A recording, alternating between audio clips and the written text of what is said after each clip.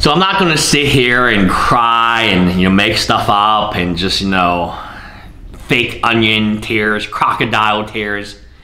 I'm just gonna tell you how it is.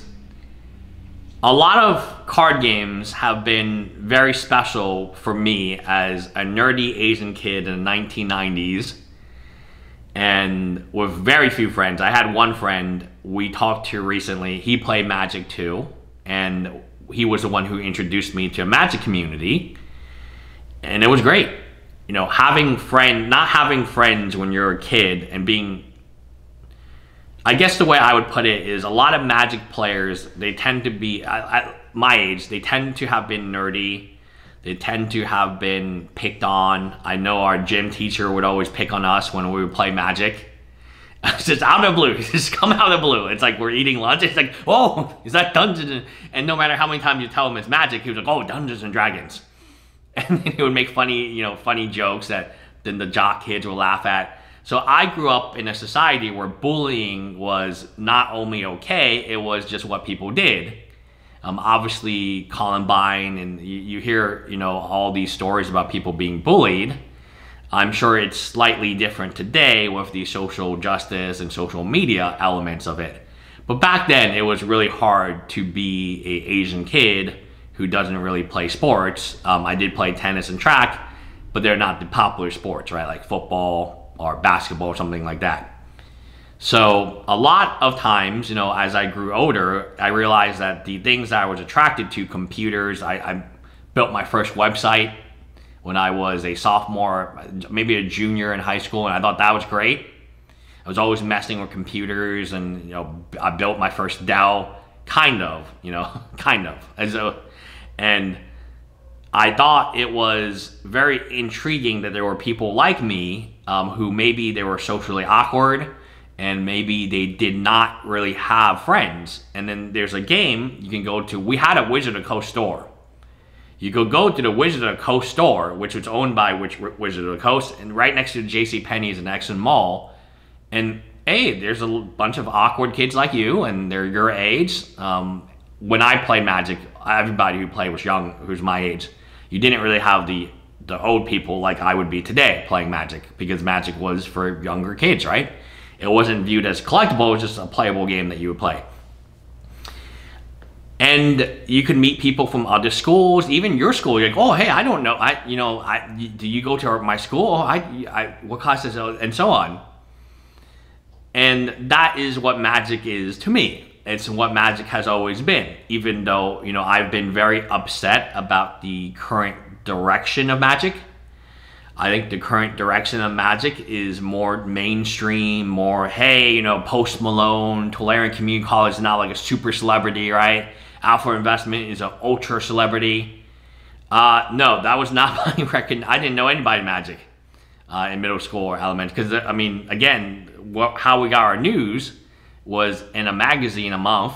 And the magazine's main purpose wasn't really to get news. It was just to have the price guide in the back. Inquest. Very different time growing up with the game. And the one other element I have with all these games I have attachment to was a period in time in my life which was a little bit more difficult than it is now. My life is really easy now.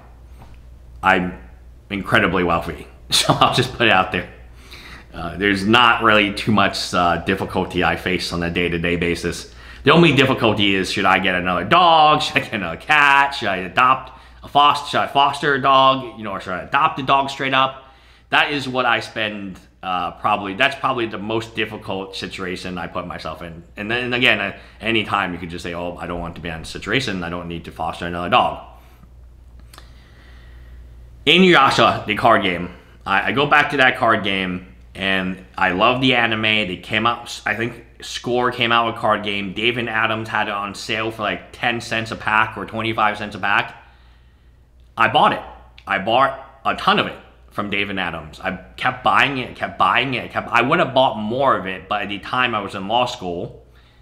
And when I was in law school, obviously I lived in an apartment, so people like Rudy Chan says, oh, hey, you can buy pallets of Pokemon in your apartment. No, I mean, where would you put it all? The reason you live in an apartment is because you have no money, and the reason that the apartment has no space, right? You're not going to rent a luxury apartment just so you can buy some Inuyasha cards at discount. So that's kind of another thing that I think he has wrong, where people in small apartments are supposedly ordering these pallets of Pokemon cards. Where would they put it all? Because that's a problem I had when I'm trying to buy Inuyasha cards. Eventually, the reason that you don't own a home is because you don't have the money. The reason you don't have the space, the reason you are in the apartment, for God's sake, is because you need to save space, therefore saving money. Right? Like, it would be weird if you had all that money to buy all these cards and you lived in a small apartment. Unless it was like Hong Kong, New York, where it's very expensive. But then in that case, it would be even weirder, right? That for that type of apartment to have all that bulk given the rent that you're paying. So anyway, going fast forward. When you take these cards to a convention, and there's a Sango, there's a Moroku, there's a Sippo, there's, a Inuyasha, obviously, a Kagome, there's some villains that are very popular. And you put the bulk out at a convention, you say free for $1, which is the cheapest, it's cheaper than a button. These mother effing buttons at the convention cost $1 a piece. They're tiny, tiny little buttons or stickers that cost $1 a piece. This is vintage merchandise, official from Inuyasha. You see people surround it. People get there. They get really excited. They're picking at cards. They're like, oh, wow, look at this. And they're telling each other stories of how they watch Inuyasha. I used to watch Inuyasha when it was on the midnight, whatever, this thing. It was like at midnight or 1, so I had to record it. So then, like, I had a friend record it for me, and it was really, really good. His name was Bradshaw. We actually went to NYU together, and he was a great friend because he would just record it for me because I didn't have Cartoon Network and whatever, and my parents obviously didn't want me to stay up that late, so that's how I watched it. And you just tell people the stories and what the anime means to you, what these characters were, and that's pretty cool. That's what Magic is for me. That's what Magic has always been. If you sell me your collection, yeah, I do want to know why you're selling. I do want to, I will stay here and you can tell me about your cards and your history, and we'll talk back. I'll sit here for 4 or 5 hours. People might have got to use the bathroom. They obviously use the bathroom before they come, and then they still have to use the bathroom. That tells you, like, hey, they've been here a pretty long time, right? And that is what Fire Emblem is. And I'm a big proponent of Fire Emblem Cipher. This game I didn't even know existed until recently. And I bought a collection. I thought it would be in English, and then I learned that the game was never in English. It was always in Japanese, and they would just import them from Japan. I was like, that doesn't sound really effective, but okay. My main takeaway for card games and what they mean in my life today is that it's a good way, it's a fun way to share old memories that are very, very positive that I don't really get to relive very often. And it's a really cool way that, and for the Inuyasha, for instance, they came out with a new Inuyasha, and the parents of, a lot of people my age have kids, and then their kids are into the new shit series, and it's awesome that they can get a vintage collectible item for pennies, for basically pennies, right? And their parents are excited. They're going through the cards with their kids, and, it sounds very, very, very mushy, right? Which I don't like. I'm definitely not one for mushy statements. But in truth, I think what is happening in my mind, why I love this, is I actually love these games. And I want them to do well. I want these IPs to do really well. Pokemon will be fine. I'm not worried about Pokemon. I'm a little worried about Magic. So when it's interesting, when somebody sells their vintage collection, I hope that they eventually come back to Magic in some way. Maybe MTG Arena, or maybe something else, right? Same with Inuyasha. When somebody buys these Inuyasha cards and they get excited, you put them in top loader, they think it's the best thing ever. I think Fire Emblem will be that for the next, after 5 years. You got to give it a little bit of time, right? The game just died. And that's what it means to me. I don't go to these anime conventions to make money. If we break even, I consider that a pretty good convention. Because I'm paying people to be there. And so it's expensive when you pay them 10, 12 hours a day to be there, right? They're obviously, you gotta pay them overtime. Same with my card shop. I have money. These things lose me money. My card shop loses me money.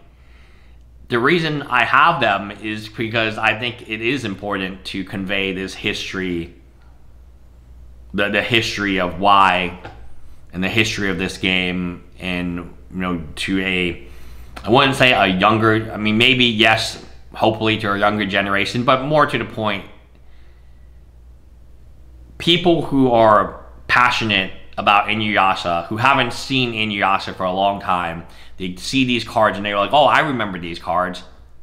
You see their eyes light up, they get really passionate, they start buying chunks of these bulks, right? Bulk cards, they're buying all their favorite characters, they're really excited, they're talking to you about, oh, I remember this episode, I remember that episode. That's something you can't really duplicate. That's something that you're bringing actual joy that did not exist before. I mean, that's as I get older, I have enough money to retire now. I realize that, yes, money is nice, but the more money you have, the more insulated you are from that joy, if that makes sense. Like, you don't feel that same excitement, but when that person is excited, they found a Sango card or Moroku, back then, harassment was a little different for anime, so you had this character called Moroku who was always harassing female characters all the time. It was a funny joke. Today, it would definitely be non-appropriate. They would cancel the show based on just this one character having this one trait, this womanizer character who was doing bad things to women. That back then was like, oh, well, I guess he just does it. Aha, very funny. Even as a kid, you're like, oh, this is kind of weird, but okay, I guess it's just the character. Yeah, people get excited, and I share that joy too. So it's like, what makes me happy? Well, the more money you have, the less. It's kind of like, I guess, dopamine. Like, you've already had, like, when your business is successful, and you're like, oh shit, we made money. We made it. That's a huge dopamine hit. And then any other dopamine hit afterwards that would normally be very high isn't high.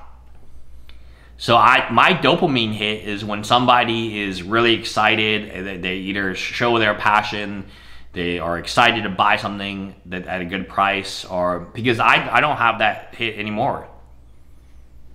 Like, hi guys.